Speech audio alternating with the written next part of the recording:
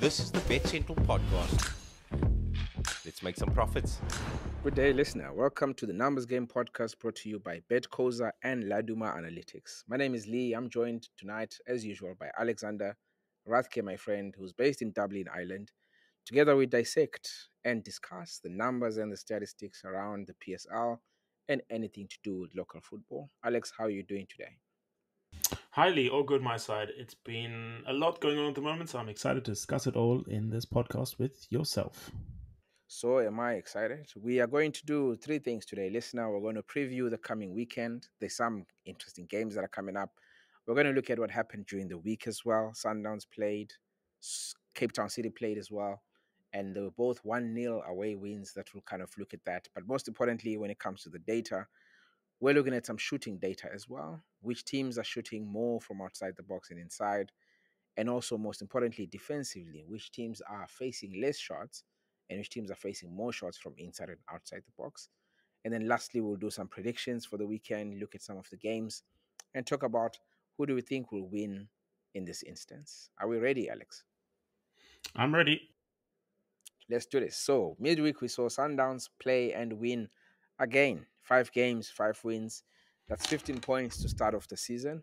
It's the first time this has ever happened for a Sundowns team, although it's happened for a few other teams. We noted Kaizer Chiefs in 1996, Orlando Pirates in 2002, and Kaizer Chiefs in 2014 as well. But things are looking ominous here, man. Sundowns winning 5 games in a row, on top of what they've already done last season. What does this, how do you make this out? I don't know. How do you make this out? That is a good question. I mean, what does it come down to? So the question for me is, are they getting better and better every season? I would say yes, based on this, and we're seeing it on a year to year and a season per season performance. But how are they doing it and what are they doing? I think those are the kind of two questions that drive the other question and the result of the other question. Yes, absolutely. I think 5 wins from 5 is a very rare achievement. Notoriously, Sundowns are actually slow starters in the league.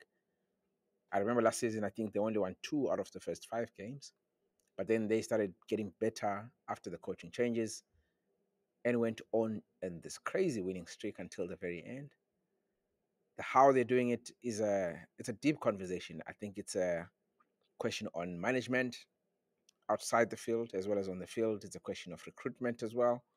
But most importantly, from what the coach has said this week, it's a culture question. There is a culture that's going on there at Sundowns, which is very hard to replicate for many teams, but it's a winning culture. That's what you can call it. There's been conversations about the PSL becoming a farmers league. I always laugh at those. I have my own personal opinions about it, but it's a conversation that comes every now and then. 6 league titles in a row is not an easy feat, but while it's not an easy feat, it does bring questions into the competitiveness of the league. But for me, I think the number one thing that stands out for Sundowns is a winning culture. And that is shown both in the players that they sign and the players that they already have, who continue to be just the best in the league. Yeah, I think I agree with you on that one. I think in the sense that obviously every club is going to go, in terms of player acquisitions, they're going to go a different direction. Either you bring the best locally based players together and you maybe scout abroad every once in a while and bring a player from the continent, or you keep a different kind of culture. Money also plays a factor in that. Are you willing to spend? How much are you willing to spend? What are you willing to spend? And, what are you looking to do out of those resources that you have? Indeed, indeed. So the question now is, or the comments that are appearing now every time we post a stat on social media is, oh, they're going to win every game. We're going to win 30 out of 30 games. We're going for 90 points. Oh, we're going to break all the records in the world. And do you think it's possible for a team, let alone Sundowns, to win 30 out of 30 games in a season? I don't think it's possible myself. I think that's very unlikely. It's a taxing season that's coming. 9 months of football. It may look like everything is good and rosy now, but then it's hard to extrapolate that into the rest of the season. Um, what do you think? Do you think they can win 30 out of 30 games and get 90 points? No. And the reason I say no is because Now, correct me if I'm wrong. They are playing in the league. They're playing in 2 domestic cups, correct? Yes, Then they're playing in the CAF Champions League, and also this year it will be the Super League, correct? I'll correct you. It's actually 3 cups. They're playing the league, 3 domestic cups, which is the MTN That's true. 8, the Yes. Carling Cup, which is the replacement of the Telkom knockout, and then later on in the season, the Nedbank Cup, plus CAF Champions League, plus the Super League.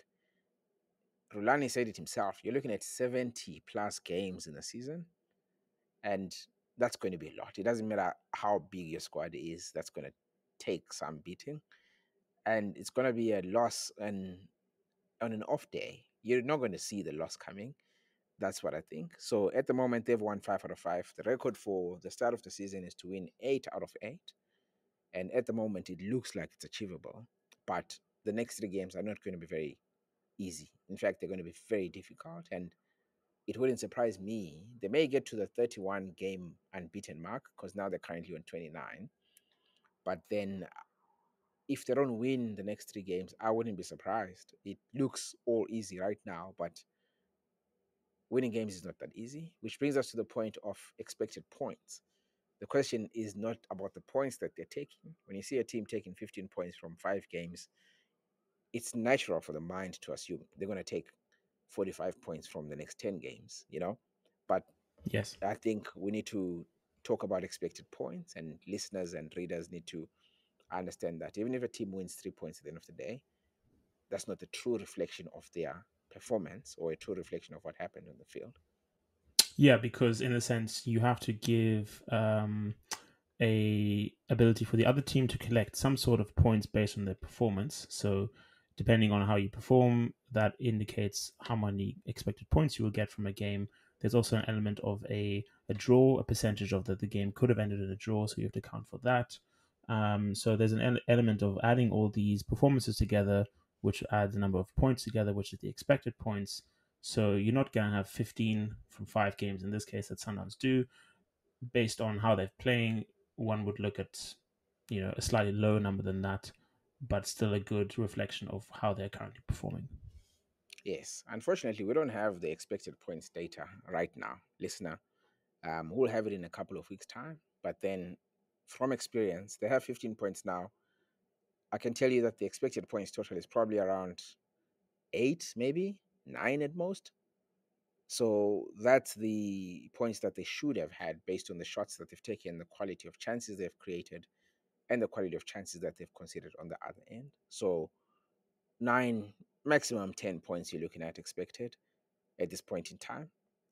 This brings me to talk about strikers as well. We always see this when a season starts. There's a striker who scores 5 goals in the first 5 games. And immediately everyone jumps up and says, wow, we have someone who's going to break Collins Basuma's record. He's going to score 30 goals this season because he has 5 in 5.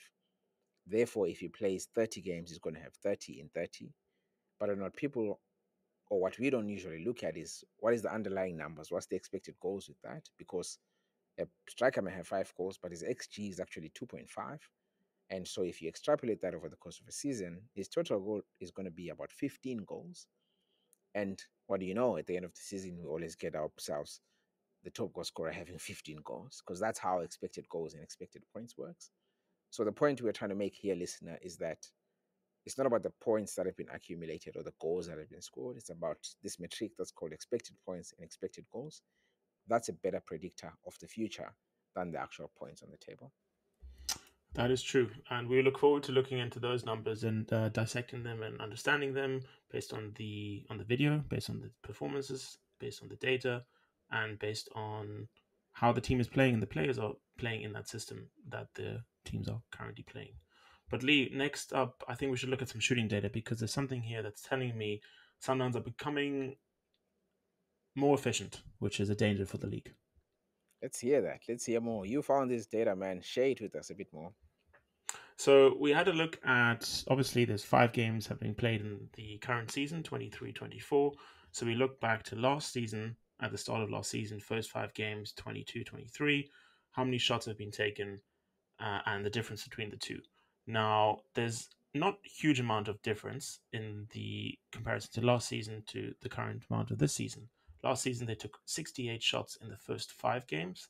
This season they took 72, so 4 more than last season. Shots on target though are a lot more efficient, 8 more shots on target than last season.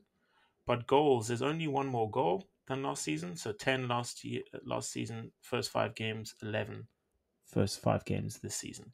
Is there anything there that stands out to you for you, Lee? I mean, I can focus on the defensive side of things.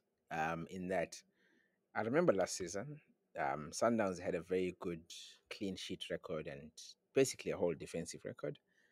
In the end, I think Ronan Williams even won the Golden Glove, number one, and secondly, he broke the record for clean sheets in a season. But what we're seeing now this season is that defense, they have considered a few goals already, but it's actually much more compact. They've considered 2 goals already this season, but they're not allowing too many shots to come on their end. At the same stage last season, Sundowns had 50 shots taken at them. This season, they only have 36. That's an improvement of about 14 shots in 5 games. We're talking about 3 shots per game less. In terms of shots on target considered, they had 14 at the stage last season, and this season they're only on 11. So we're looking at 2 shots against per game compared to 3 shots against per game last season. But at the same time, they've considered 2 goals on both fronts. So I'm seeing here a tighter defense, but a tighter defense doesn't necessarily mean you'll concede less goals. You can have a tighter defense, but then face some really clinical strikers, face Erling Haaland, for example, who will take a chance from outside the box and bury it in the back of the net. It's more about how are you controlling your defensive zones, how are you controlling your final third, how are you controlling yourselves in the final, in your box as well, how many shots are being taken, where are the shots being taken from. And at the moment, the data that we have shows us that Sundowns are actually conceding less shots on the defensive side. So that may translate to a better defensive record overall, or it may not. The XG data, once it becomes available, will give us a bit more insight into that. That is definitely true, and even for location wise for shots taken, again they're taking nearly twice as many shots inside the box than outside the box, which is what you would want and what you would expect from a Sundowns team. So very efficient inside the area, or able to get inside the opposition area and take opportunities from there, but also have the ability to take shots from distance. You're thinking of the likes of Teboho Mokoena, who likes a shot from distance, but also they have the ability to move the ball into areas and where they are more clinical. Indeed. Indeed. Let's move on to the next thing. Thank you, Sundowns. Good luck in the coming games. As we said, it's just going to get tighter and tighter, man. They're going to get games every 3 days. There will be less rest time for the players. They'll have to do rotations of playing stuff. They will have to bench some players. They're going to be suspensions. The one thing that's concerning about Sundowns, I don't know if it's intentional or not intentional, is the number of fouls and yellow cards. Man, something is going on there.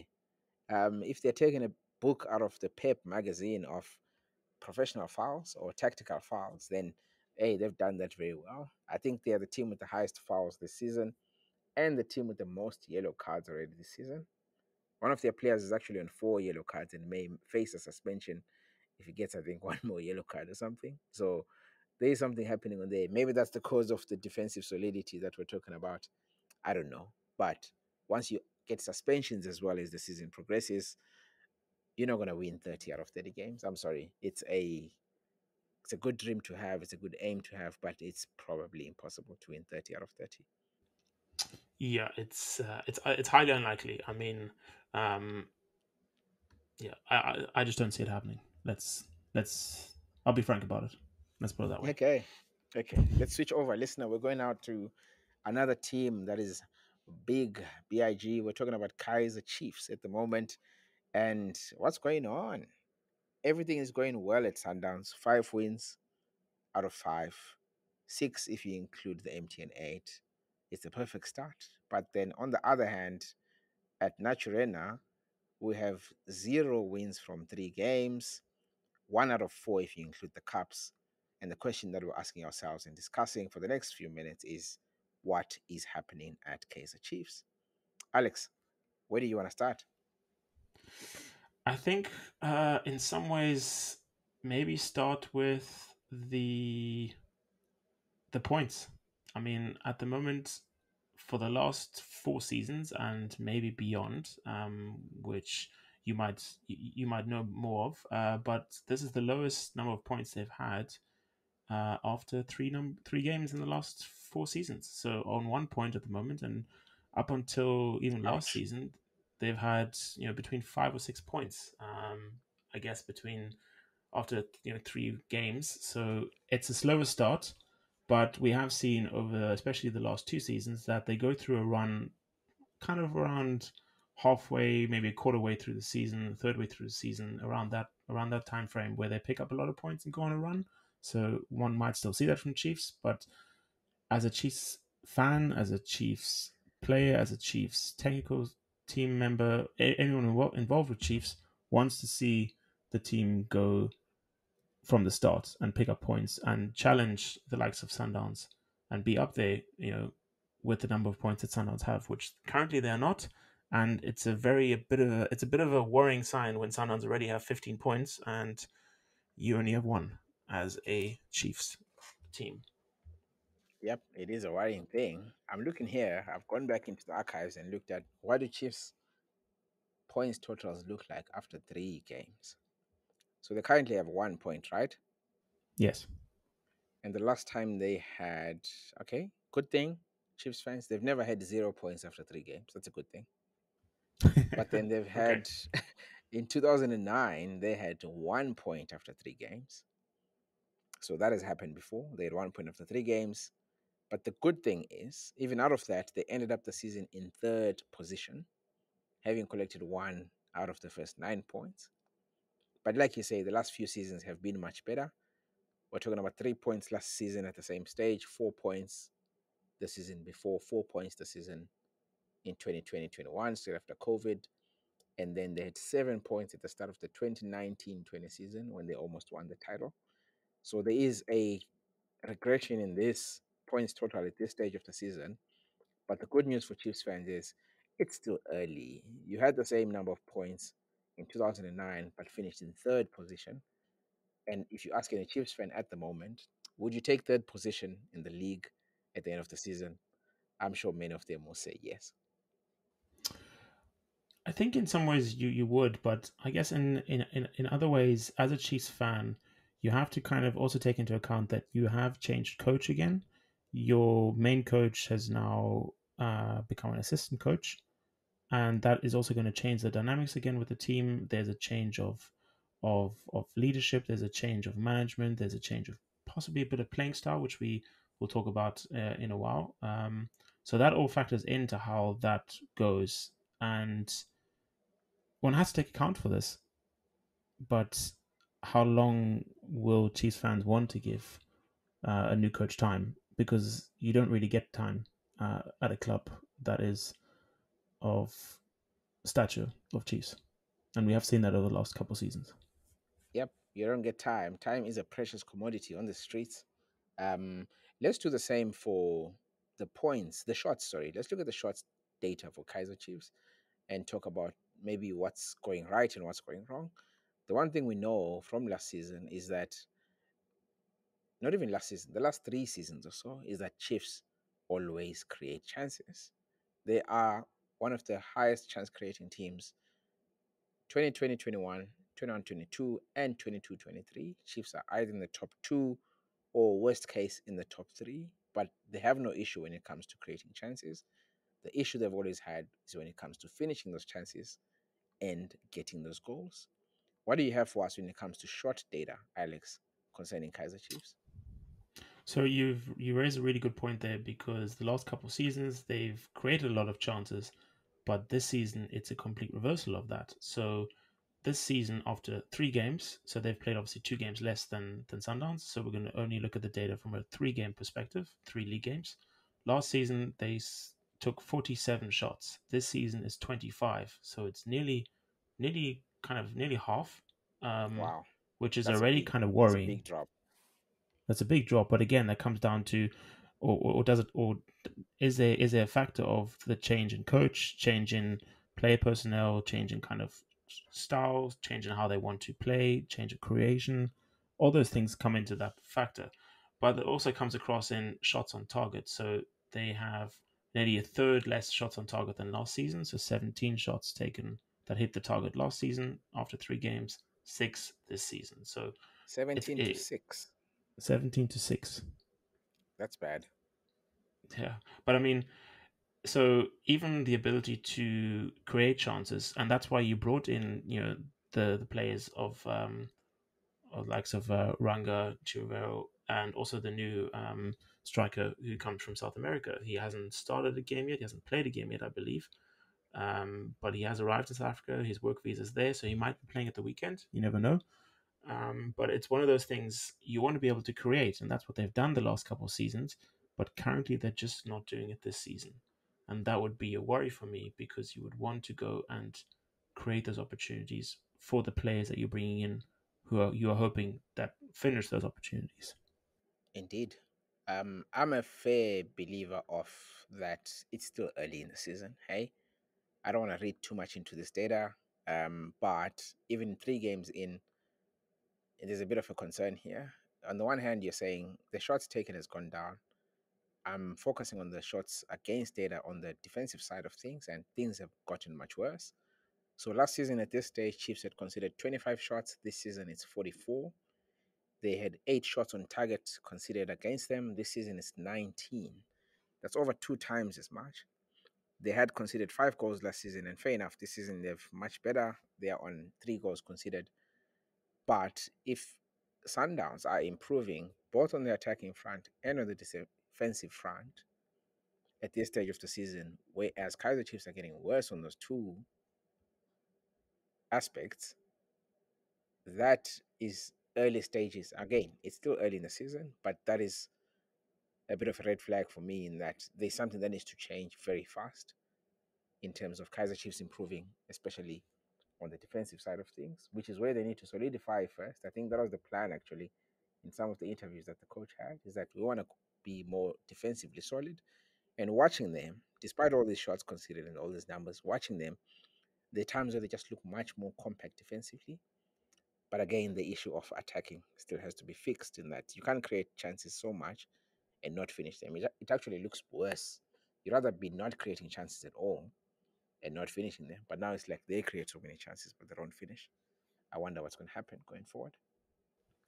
Yeah, and in some ways, I suppose we can move on to the games of the weekend, and amongst those is Chiefs playing Amazulu, and Amazulu are one of the teams who have yet to score a goal, but also who have yet to concede a goal. So if you are playing Amazulu, you are knowing that this team is going to come at you with ability to create chances, wanting to score a goal as well, and you don't want to come away from this with another defeat and a team that is looking to score goals. So it's going to be. I think that's a game I'm really looking forward to the weekend, seeing how that unfolds. Indeed. So what we have here is Amazulu haven't scored a goal in almost 500 minutes in the league. Hey, so we're counting 5 games and a bit in terms of scoring, themselves scoring. And then on the other hand, like you say, they have 3 clean sheets in the first 3 games of the season. So there's something going on there. It's going to be very, if those 2 stats are anything to predict the future, sometimes they're not. Stats are like that. Sometimes it's about what happened in these last 3, 4 games. But then if those 2 are anything to predict the future, then we're looking at a 0-0 or at most a 1-0 win for either team. But it doesn't look like there's going to be too many goals in that game. But like you say, it will still be an interesting game to watch. Definitely. And is there any other game that stands out for you for this coming weekend? I think any other game is every other game. So there's not a full schedule this weekend. I think maybe we can do, we used to do this last season. Maybe we can start doing it again. Predictions. Who do you think is going to win the 5 games on this coming weekend? No pressure. The winner buys a beer for the loser, I guess. No, the other way around. The loser buys a beer for the winner. Let's do it. Cape Town Okay. Spurs looking for their first win versus Chippa United. Who do you think will win that one? Um, I think this is going to be interesting as well because, I mean, as you said, Cape Town Spurs are looking for the first win. Chipper have had 3 draws so far out of their 4 games. They played well against Pirates and Sundowns as well. I'm going to maybe a draw for me on this one. I'm going to be bold and say Spurs are going to win. Okay. Cool. Next game is Golden Arrows hosting Polokwane City on Saturday. So Polokwane City have had a really good start to the season. 3 games played, 2 wins. I like the way they're playing. No fear coming up from the division last season. So I'm going to go Polokwane City against Golden Arrows. Okay. Here's a stat for you for Polokwane City. So they have 6 points from the first 3 games, right? Yes. They had 6 points from the first 3 games in 2019 as well. Exact same record. Played 3, won 2, lost 1. But in that season, they ended up 16th. They ended up relegated. Yeah, that was the season where I think they got to like 13.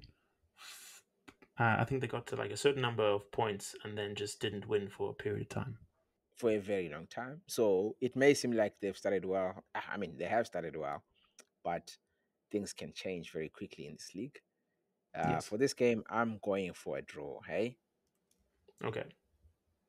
I'm going for a draw. I think Arrows at home, they're pretty decent at home. And Polokwane with all the travel, I think that may cost them a little bit. What was your result, by the way?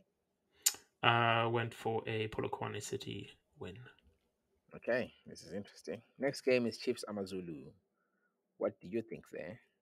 So the game we've talked about Chiefs just 5 minutes ago. So based on everything we've said, I would still go for a Chiefs win here. I believe that they can beat Amazulu. Now, I wouldn't say that. I still think Amazulu will score, but I think Chiefs will come away with a win. Okay, I'm with you on this one. Chiefs win for both. The next one is Stellenbosch hosting Supersport United. Second time these teams meet this season. Stellenbosch won the first game 1-0 in the Nedbank in the MTN8 Cup. What do you think is going to happen here, Alex? So only a point difference between the two teams. Same number of games played.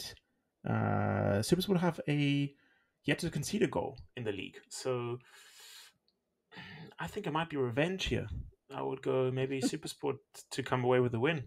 Although Stellenbosch are playing really well, so it's a real kind of one that throws me up. I'm gonna go Supersport win. Okay, that's cool. I'm gonna go for a Stellenbosch win rather, or a draw. I'll be on the fence in this one. Stellenbosch win or draw No, that's not allowed. because what? Okay, okay. I'm gonna go all out then and say Stellenbosch win. Okay. Only because Supersport's away form has been terrible.